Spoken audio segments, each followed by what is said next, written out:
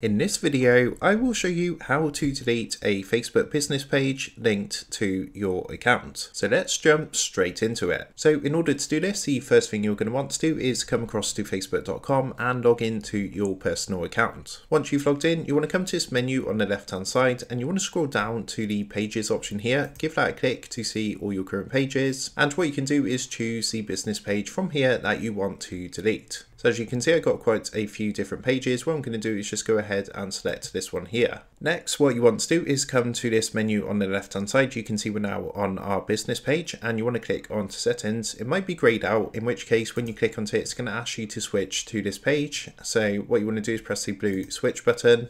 And as you can see, it's now taking us to this screen here. From here, what you're going to want to do is again come over to the left hand side and you want to click onto privacy.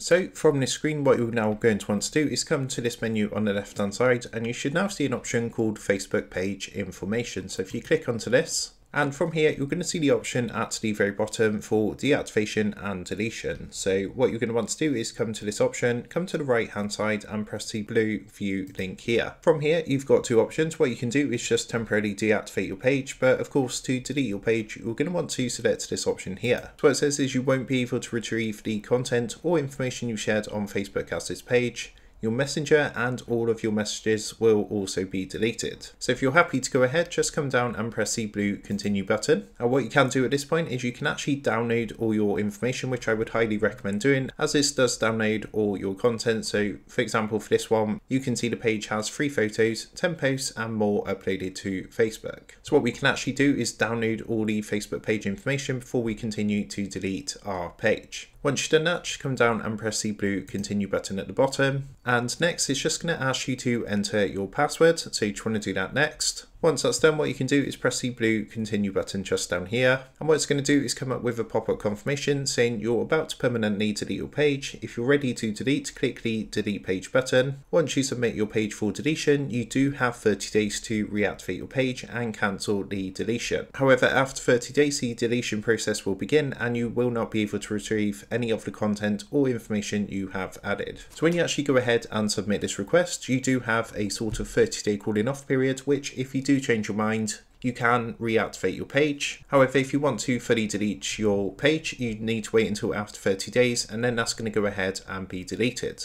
So all you want to do is press the blue continue button.